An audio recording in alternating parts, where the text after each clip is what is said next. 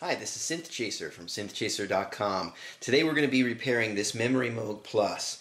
I picked up a pair of broken Memorymoogs over the past few years with the intent to develop some new upgrades for them. But until now they've just been sitting around in their cases. So I just busted this one out and we're going to get it up and running. This video by no means is going to show a complete restoration job, and by the end of the video I'm not expecting the synth to work 100% and sound perfect. I just want to get it up and running and making sound. And in the process, I want to give you a tour of the inside and how the Memorymoog works. So where this stands now is we can turn it on and it boots up and it responds to controls. We can hit auto tune, and sometimes all 6 voices pass auto tune, sometimes just 5 pass. So let's see what happens here. Tell us in just a second. So this time it says 6 tunes, so all of the voices passed auto-tune. But the problem that we're going to be fixing today is that there's just no output. Before we open up the synthesizer, let's verify that all the voices are enabled in the firmware. Like other polysynths from this era, like the Oberheim OB series, the Memorymoog gives you a way to disable voices that don't tune. On the OBX and OBXA, you flip up the lid and use some dip switches located underneath to disable some of the voices. On the OB8, you use your page 2 menu. And on the Memorymoog, you do it by entering some top secret service codes.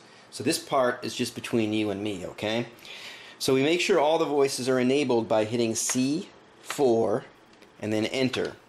So it says defeat, and here we could enter the number of a voice that we wanted to disable, but in this case we want to make sure that all the voices are enabled. So we hit enter again and it says enabled, meaning all voices are enabled. But sadly we still don't have any output, and it seems like I rarely get any lucky breaks.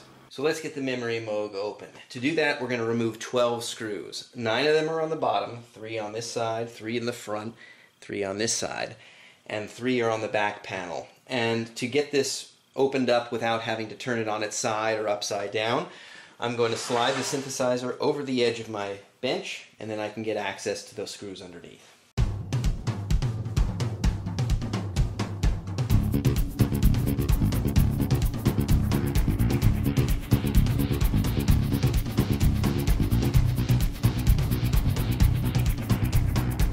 So now we've got the synth open and there's a lot of stuff going on in here. Before we go diving in to solve our problem, let's take a little tour around the inside like we did on our recent Minimoog video. Let's start back here with the weakest link of the Memorymoog, the power supply. For those of you familiar with the Polymoog, this power supply is going to look familiar because it's the exact same supply. The power supply provides 3 rails, plus and minus 15 volts and plus 5 volts. Each of these rails is based around the now obsolete 723 voltage regulator, using a pass transistor to allow for a higher current than the chip itself can handle. However, the pass transistors they use are in these wimpy TO220 packages, which makes the chip overheating a real problem. So they've attached them to this massive heatsink, and they've put a noisy fan inside the synthesizer trying to keep things running cool enough. I'll come back to the Memorymoog power supply soon in another video. In the upper half of the case, there's not a lot of interesting stuff. Here we have the pitch and modulation wheels, a little circuit board for the octave transpose switches, and 2 large circuit boards here called the left and right side control boards. These boards basically have all the switches, LEDs, and pots. And because it would be really cumbersome to have one wire connecting each pot, LED, or switch to the other boards, they're arranged into matrices of rows and columns, and there's a little bit of circuitry on this board that multiplexes them, so the state of several switches or pots can be transmitted over the same wire. If you're curious for more details about how this works, I have a video where I explain switch matrices and troubleshoot a problem with the switch matrix on the keybed of an Oberheim OBXA. Look for my video Synthchaser number 95. Because this is a Memorymoog Plus, it has MIDI, so it has this extra board which adds the MIDI jacks, which you can see located right here at the bottom on the back panel. Moving along on the right side, down here we have a stack of 6 identical circuit boards. So there's 1, 2, 3, 4, 5, 6. They're the voice cards, and the Memorymoog is a 6-voice synthesizer. One of the coolest things about the Memorymoog is, unlike most other polysynths of the day which had 2 oscillators per voice, the Memorymoog had 3 oscillators per voice, each with a variety of wave shape options. For the oscillators, they used the Curtis CEM3340 chip, which is a voltage-controlled oscillator on a single chip, and was used by other polysynths of the day, including the Oberheim OBXA and the Sequential Circuits Prophet 5. So here on the voice cards, we see 1, 2, 3 CEM3340 chips, representing oscillator 1, 2, and 3. There's a whole bunch of 4016 and 4066 CMOS analog switches used to select waveforms and to route signals around on the voice cards. And up here in the upper right-hand corner of the voice card is the classic Moog ladder filter that gives the fat sound you've come to expect from a Moog synth.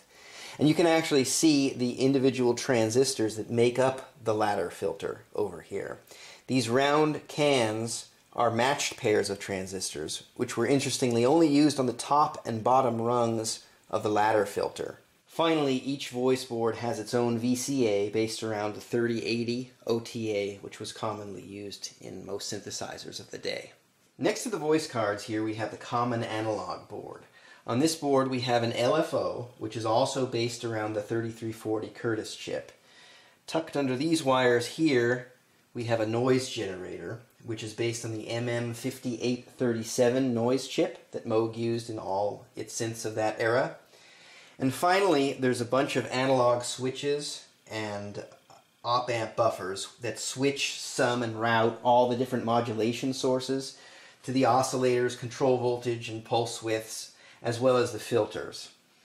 This board also mixes the outputs from the 6 voice cards and outputs them to the rear panel and to the headphone jack. In fact, here we can see the outputs from the 6 voice cards and a shield from their cable coming into the common analog board. Moving over to the left, we have our CPU board, which they call the digital board. Offhand, I think the Memorymoog and the Source were the only vintage Moog synths to use a CPU chip. Sometimes people are surprised that some of their favorite analog synths have a CPU inside it. They ask me, well, if it has a CPU, isn't it a digital synthesizer? And the answer has to do with how the audio signal you hear with your ears is generated. Even though this has a CPU, the sound you hear comes from pure analog oscillator chips that goes through analog transistor filters, which we've seen. It's not a waveform loaded from a data table with some digital effects applied to it by the CPU. Yeah, there's a CPU, but the CPU just runs the user interface and routes the signals. But the signals themselves are coming from pure analog sources. Anyway, getting back on track, this digital board would normally have the Z80 CPU, but because this is the Memorymoog Plus, it breaks it out to another board. So there's a ribbon cable connecting it up to that MIDI board that we saw, and the Z80 CPU chip is on there. There's some ROMs under here, and some RAMs. The ROMs contain the firmware of the Memorymoog, that is, they instruct the CPU what to do. The RAM chips store the presets, and there's a battery backup here, so that keeps the RAMs powered when you switch off the synthesizers so you don't lose your presets. And then there's a bunch of other TTL chips that manage the CPU's address and data bus, so the CPU can communicate with the matrices of switches, LEDs, and pots that we saw earlier. And finally, there's a couple of boards that we can't see right now, but honestly, they're not very interesting. Under the key bed, and kind of sticking out here, is a board called the Contour and Glide board. Basically, it has 12 individual ADSR envelope generators, all based around the 3310 Curtis envelope generator chip. So there's 6 loudness envelopes, 1 for each voice, 6 filter envelopes, 1 for each voice. And it also has 6 individual portamento or glide circuits and a mono or unison glide circuit. So tucked away underneath the CPU and common analog boards are what they call the demux board. And the demux board does just that. It takes a digital address coming from the CPU and demultiplexes it to an analog memory location called a sample and hold. And when I use the term sample and hold in this context, it's different from the sample and hold effect that you use for modulation, but the premise is similar. The way we create a memory that stores an analog voltage value is by putting a low leakage capacitor in front of an op-amp buffer. The idea is there's very little loss to the voltage stored on the capacitor due to the low leakage nature of the capacitor and the high impedance input of the op-amp.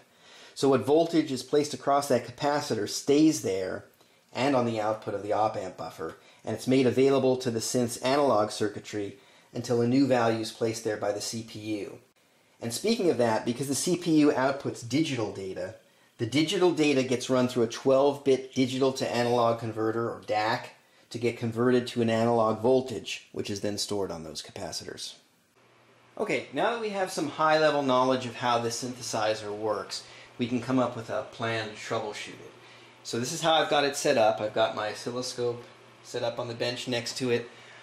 Because I have the panel tilted back, I'm listening from the headphone output. So I think a good place to start looking would be right here on this connector. This is the connector that takes the outputs from the individual voice cards and brings it here to the final VCA and output stage for the headphones and the output jack. So we can probe this connector and see if we're getting any output from the voices, and then we can kind of narrow down where we need to look for our problem. So I'm going to probe on this connector, and I'm going to hit some keys, and actually I do see some output there on the oscilloscope.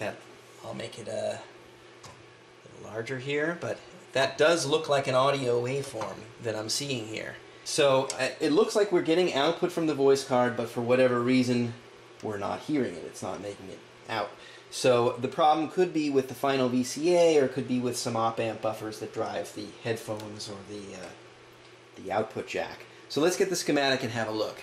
So we were looking right here on this connector, and this is the outputs from the voice cards, and we were looking at pin 1, which is voice F, and we were seeing an audio signal.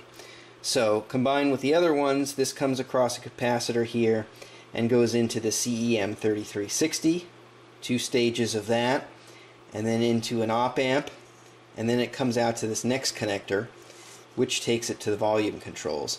So we can look at the inputs, pin 6 and input of this CEM3360 VCA chip.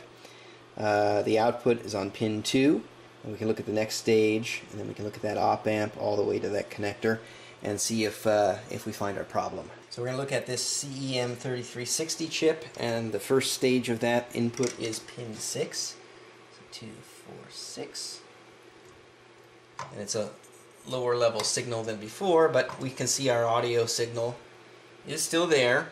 And now we'll go over the output, which is pin 2, and our signal's still there. So the next stage comes in on pin 9, which is here, and it comes out on pin 13, which is here. So we're not losing our signal here. The Curtis chip seems to be okay. So the next one that we're going to look at is op-amp U7. Pin 5 is the input. So this is a little difficult to get the probe in there. So it's wedged between this connector. But there's the input on pin 5 and the output on pin 7. So we're still good at that point. So next thing we're going to check is we're going to check the connectors to the volume control. The connectors on the synthesizer are notoriously lousy, so it's possible there could be a bad connector and we lose our signal on the way up to the volume control or on the way back from the volume control. So this connector here next to the op-amp, which you probably can't see because it's blocked by these wires, is the connection that takes the audio signal up to the volume controls for both the master volume and the headphone volume, and then brings it back down after it runs it through those potentiometers. Okay, so there's our signal coming out on pin 4, and then it comes back in for the output jack, the high level output jack on pin 7, which is tucked down here. So pin 7, get my probe on it. There it is. It's coming back from the volume pot. And since we're listening right now to the headphone volumes, let's check out that one. The headphone volume pot. Signal is making it back from there. So our signal made it back in here and here for the headphones and the output jacks. So there's just really an op-amp and another connector that takes it up to the jack that's left. So let's check these op-amps. So first I'm going to take a look at the high level output, even though that's not what we're listening to. It's that same op-amp chip U7, 7 that we were just looking at here next to the connector. So the input is on pin 3. So there's the input, and the output is pin 1. Interesting. We're getting very close to the end of our signal chain, and we still have it. I'll check this other op amp, the one that drives the headphones. So that's a LM386, and it's U8. So that chip is up here, and the input is on pin 3, which is here. So it's a little lower level here, but I still see it. And the output is on pin 5. So that's this one over here. Looks like it has a little DC offset, but it's still there. Interesting. So now we need to take a look at the connector that takes those from this board up to the jacks themselves. So we followed our signal all the way to here, and we still have it on both of these separate signal paths. So then it comes over to this connector P27, where it carries it up to the jacks. So the next place we'll check are here on these connectors. The connector that takes these outputs and brings them up to the jacks on the back and on the front for the headphones is this connector here, which is P27. And we're looking for headphones, we're looking on pin 5, which should be black. So 1, 2, 3, 4, 5. And we still have the signal, and I'm not probing the header underneath. I'm actually probing the contact that's gripping the wire. So this connection should be good, and we're seeing the signal here. And that you can see the DC offset that we saw earlier is removed because it went through a capacitor. But let's check the high level output, which is pin 4. Get on there.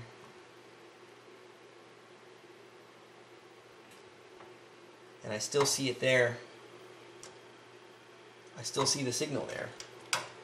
So this is getting interesting. So we'll follow this cable along, these shielded cables come along here, and they go down here directly to the jack, and this one goes up to the headphone jack. So it's not another connector. So this is kind of funny, actually. So we pretty much eliminated everything with the synthesizer except the jacks themselves. So I went and I checked the cable that's actually going to my amp, and I put a second cable in, and it works. So the problem actually turned out to be a bad cable to my amp. That's funny how I was just saying I never get any lucky breaks, because this is about as lucky as they come. The problem was just that bad cable to my amp. I assumed there had to be something wrong with the synth because I was told it was broken when I bought it, and I got it cheap for parts or repair. I would have never thought to check my cable from the start, particularly since it was working last time I used it. I guess that's about as lucky as I could hope to get. Awesome. So I fiddled around with it for a few minutes now, and it sounds surprisingly good for a synthesizer that was supposedly broken.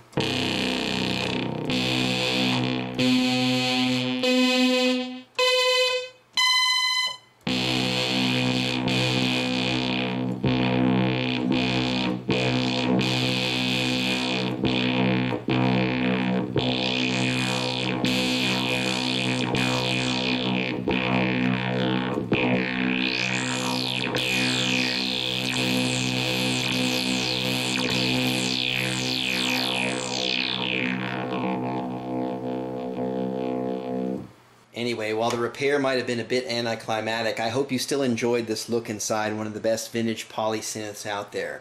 I'd like to give a big thank you to everyone who subscribed to my channel. I'll be back soon and we'll open up another vintage analog synthesizer. I'm Synthchaser from synthchaser.com. Thanks for watching and have a great day.